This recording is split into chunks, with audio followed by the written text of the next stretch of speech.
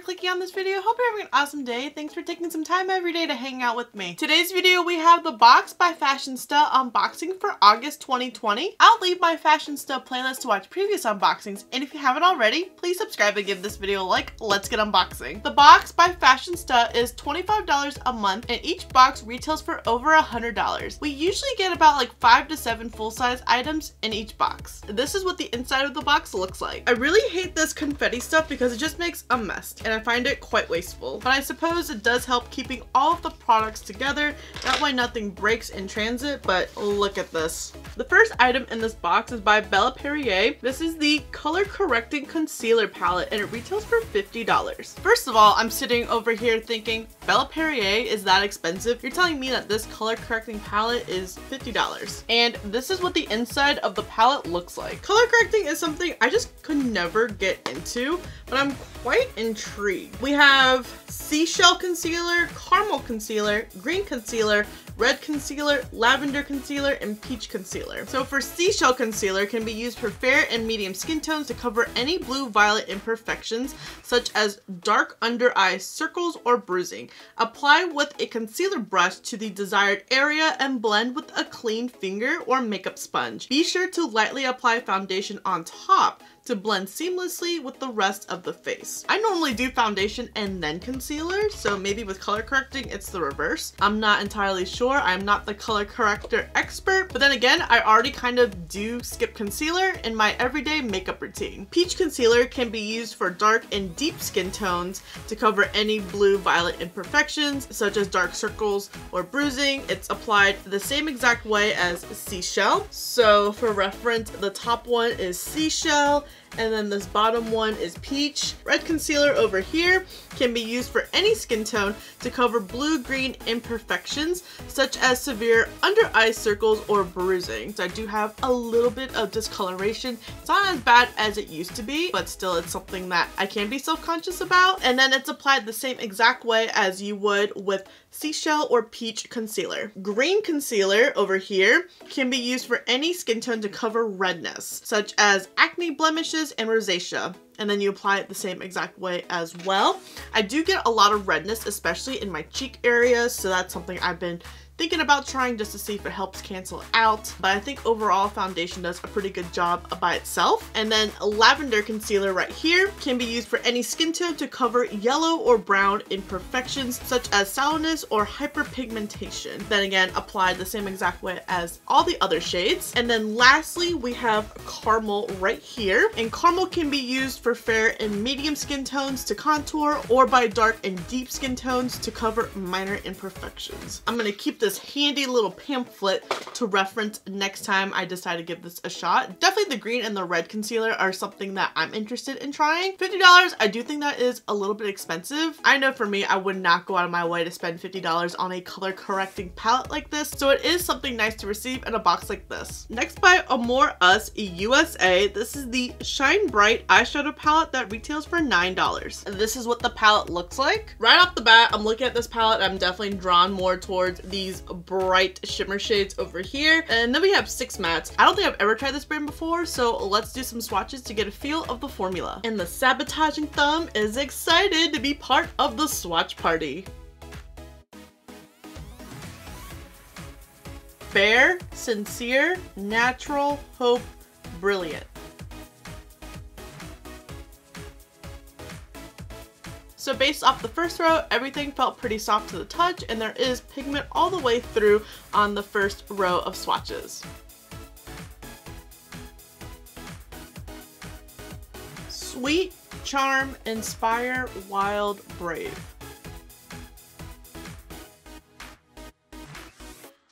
I think so far out of all the swatches, I am very drawn towards wild and brave. Stellar, gilded heart, kind, wonder, mindful. And this is the entire palette swatched. Overall, I think for $9, this isn't that bad of a palette. I definitely think this palette is super heavy on the shimmers, which I don't necessarily mind. I just wish there was maybe a little bit more matte, colorful shades than just like these very neutral nude-esque shades right here to help balance out with some of these really bright pops of color. But this could be a really good beginner palette if you are wanting to experiment with some neutral looks with pops of color. I can definitely see myself just depotting the shimmers and chunking out the mattes and then just pulling from other palettes to get use out of these shimmers. But that doesn't take anything away from how the mattes swatch. I think they look pretty good on the swatch. I hope that both the mattes and the shimmers translate well when I do apply them on my eyes with the brush and of course with primer, and this is on my bare arm. Well, it has decent staying power because it doesn't necessarily want to completely go away with the makeup wipe. Next, by Klee Cosmetics, we have the Melting Lip Powder, and it retails for $20. The shade that we got is Hot Cocoa. Oh wow, this is very interesting. I have never used powder before. Oh, I just spilled some. Oh no, this is a freaking mess over here. Interesting. It's powder, but it goes to like a cream. What is this sorcery? Probably gonna get powder all over my vanity, as you can see, but that's what it looks like swatched. This is some messy application, but I do like the shade and it is drying down quite matte, but I have a pile of powder right in front of me right here that I just gotta get rid of. I can't be wearing a cute top applying something like this. It's just gonna go all over the place, but I don't think the staying powder is gonna be that well because like one swipe and it was gone. I don't know how I feel about this. It is messy, so beware. Next, by the Dirty Lamb, this is the Ultra Day Serum, and it retails for $44. And this stuff is covered in like little black dust particles from the confetti. Just gotta clean this off. This box is just messy for the month of August. That is the theme. It says brighten up your day and skin with a powerful blend of fast absorbing, naturally derived oils. Rice bran oil will keep your skin hydrated throughout the day. Natural, vegan, and cruelty free. Now that we are transitioning to fall and that the weather is cooling down a bit, this is something I'm definitely gonna need to incorporate in my morning skincare routine, because with the colder weather, my face does tend to really struggle of keeping hydration and moisture to it. I really like this dropper bottle component. I'm just gonna do that one drop, and one drop alone covers my whole hand. It's not too overwhelming, and it says non-greasy formula with a smooth finish. Yeah, it doesn't leave that greasy residue, which is really nice. I hope it does work out really nice with my moisturizers because that's gonna go on top of the serum, but man, my hand does feel super smooth.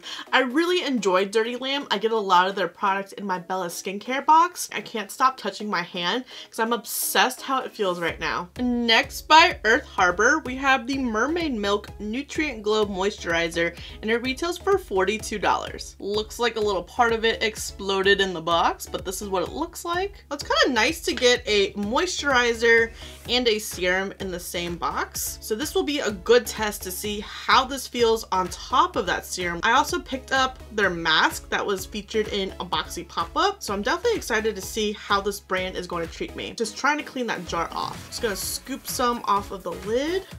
Ooh, that is ultra lightweight.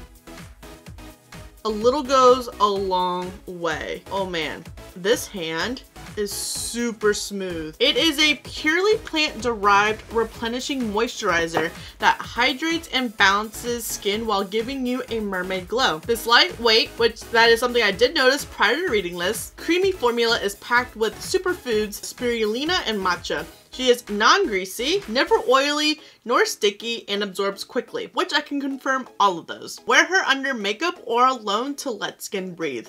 No synthetics, vegan, and cruelty-free. This combination of the moisturizer and the serum I am really liking so far, and that's without cleansing my face prior to application. And then the last item we have by Catrice Cosmetics. This is the Prime and Fine Dewy Glow Finishing Spray that retails for $8. This has been a product I've been wanting to try. I have heard so many good things about it. I enjoy Catrice. I do have a handful of their products in my collection, but I never got around to testing their setting sprays.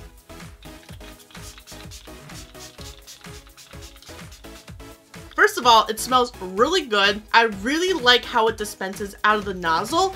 It doesn't have the best radiance. The spray radiance is very small, so I felt like I had to do a lot of spritz just to get my whole face covered, but it's nice and misty, so I didn't feel like I was wasting a lot of product with the multiple sprays. And I am seeing a more dewy look. Overall, I think this box was a hit for August. We got 2 high-end skincare items, and so far it has been a great combination. I'm definitely interested on giving the color correcting palette a chance. 1, it's something I want to go out of my way, and then 2, I would not pay that price for it, but it is nice to receive in this box. The eyeshadow palette was something that I really liked how it looks swatched. I probably just have to pair it with some other palettes to get most use out of it. I really enjoyed the setting spray. I can still smell the scent after spraying, so I just hope that it doesn't trigger a headache down the line. And then like the lip powder, it's very interesting, super messy, but I liked how it's swatched. It was a really cool powder to cream application. I just hope it doesn't get decluttered so quickly just because of how messy it is. I would love to know if you guys get the Box by Fashionsta.